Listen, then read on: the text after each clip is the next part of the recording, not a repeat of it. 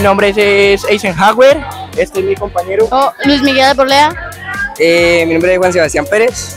Y nuestro grado es noveno de la Sede La Estrella. Bueno, nosotros hicimos este proyecto tecnológico para un emprendimiento, porque él hace vasos para tomarse el juguito, su refresco.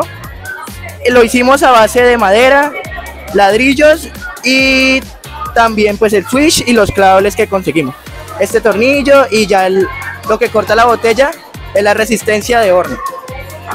Funciona así. Prendemos, metemos la botella, se calienta la resistencia y comenzamos a darle vueltas. Ella se va a partir porque el vidrio se calienta y se pone frágil. Entonces parte en la parte donde va a partir. No, Miguel. Ya el vaso quedaría así, ya lo lijaría.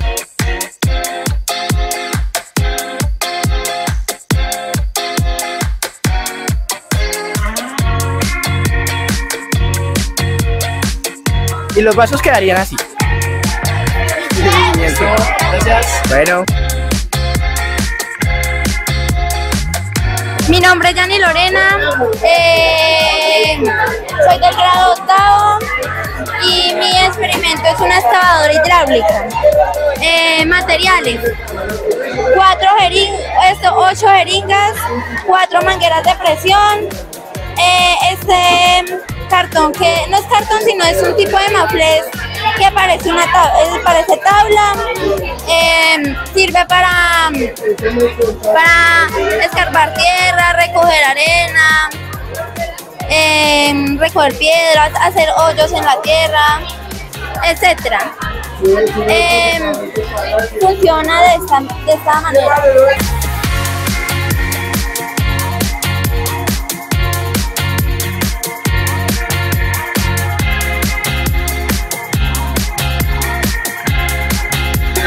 Gracias.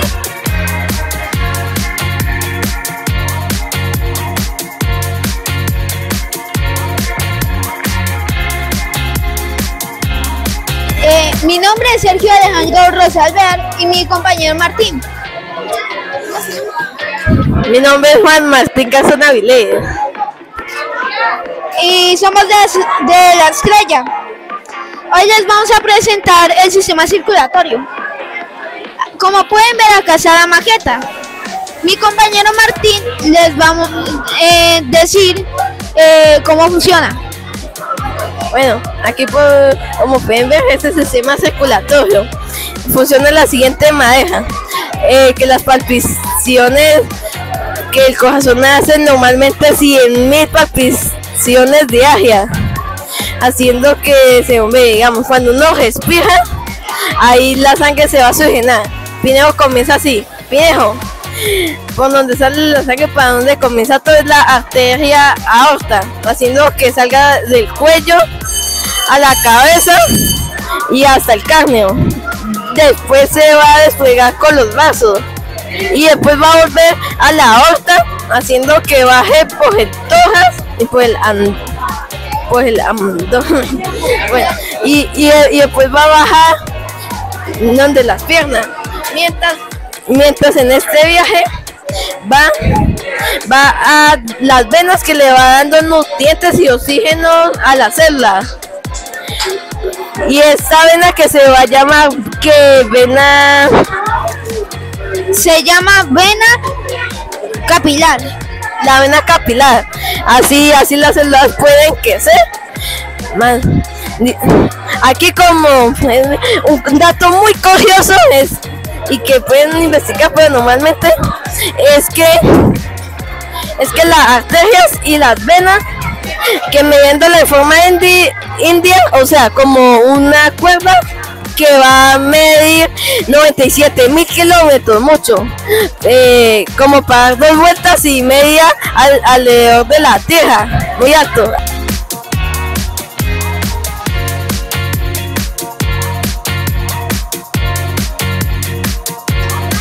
Bueno, gracias y chao. Chao. Y tenga una buena tarde.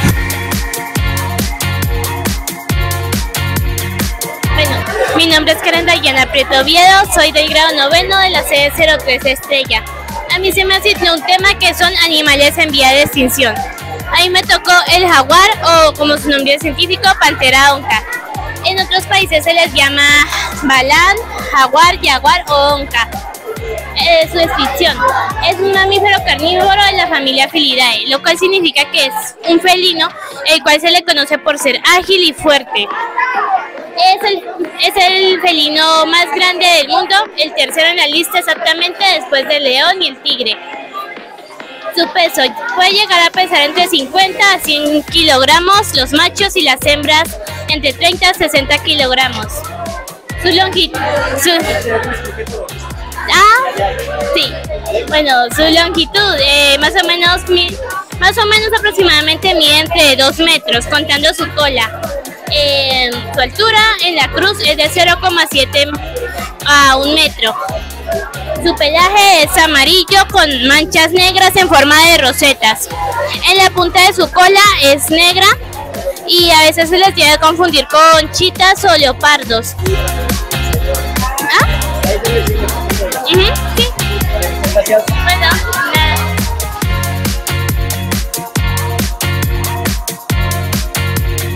Buenas tardes, mi nombre es Kelly Chireli Rivera Ruiz y mi compañera Laura Daniela Quilombo Díaz.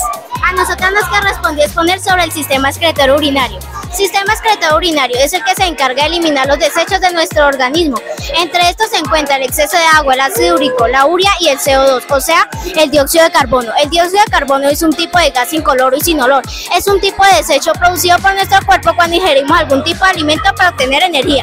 Las partes del sistema excretor urinario son: vena renal, transporta la sangre filtrada; arteria renal, transporta la sangre con desechos; riñones, filtra la sangre; uretres, transporta la orina; vejiga, almacena la orina; y la uretra la expulsa.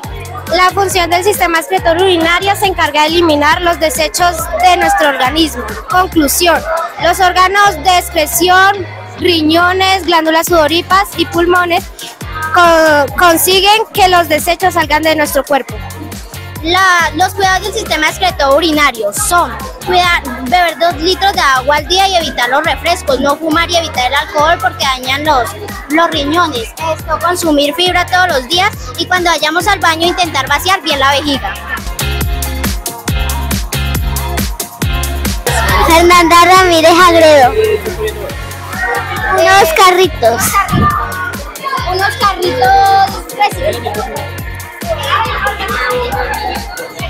carritos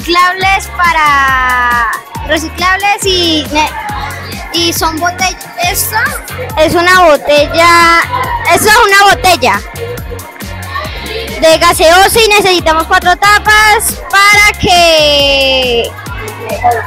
para que el carrito pueda andar, y unos pitillos para que el carro se pueda mover, y una pila de 9 voltios como la que está acá adentro, y un motorcito y un interruptor, y el interruptor lo prendemos y ya. Hola, buenas tardes, mi nombre es Paula Lecha Correa Viles, esta es la Institución Educativa del Rubí, y vengo de la Sede La Estrella. Mi proyecto son macetas biodegradables que están hechas a partir de hojas de nacederos secas. Es una mezcla de hojas secas, engrudo. El engrudo está hecho con harina de trigo, vinagre y agua. Se juntan estas 2 mezclas hasta crear una mezcla homogénea, y así la podemos poner en los moldes. Una vez en los moldes se secan, y una vez secas se van a separar del molde, se pueden secar al aire libre después y están listas para la plantación. Este proyecto fue realizado para reducir el uso del plástico, ya que estas materas serían ideales para trasplantar el café, y este se puede convertir en un abono orgánico a largo plazo. Muchas gracias.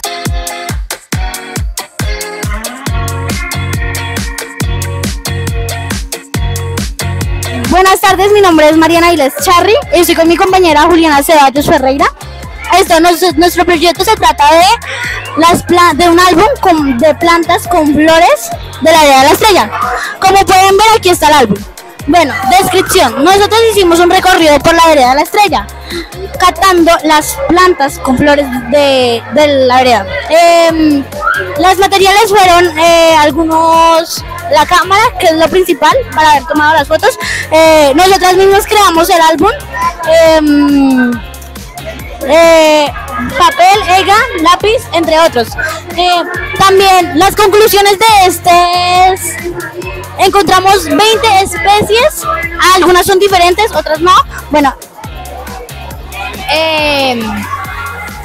aquí tenemos un ejemplo de una de las familias que hay aquí en la región, que es esta, que es la flor de aviento, pero es más conocida como la flor navideña. Tenemos los resultados esperados. Esperamos que este álbum sea valorado por su belleza y riqueza de la vereda. Y ya, muchas gracias. Somos del grado octavo. esto aquí tenemos los catálogos de las flores con sus características y sus taxonomías, como lo pueden ver.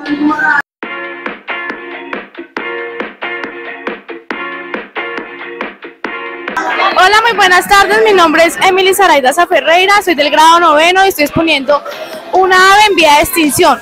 Mi ave es la águila arpía, la águila más grande y poderosa del mundo, la cual está en vía de extinción por la caza furtiva, por la contaminación, y ya que ella se caracteriza por esto, solamente se reproduce cada 2 y 3 años y tiene solamente 3 huevos, pero solamente fecunda uno. Tiene una altura de aproximadamente de 95 a 110 centímetros de altura y sus alas tienen una envergadura de 2,5 metros. Como pueden ver, hice un modelo de ella para que lo puedan ver. Y se alimenta de monos, de zarigüeyas y de ardillas. Y es una águila muy importante para nuestra región, y lo cual debemos cuidar nuestro medio ambiente. Ya, gracias. Muy buenas tardes, mi nombre es Amicia Marano Gorospitia, soy del grado 9 de la sede 03 de La Estrella. El día de hoy traímos una licuadora, lamentablemente se nos cayó y ya no nos funciona, pero cuando funcionaba ella trituraba hasta frutas, pero pues lamentablemente no funciona. Muchas gracias.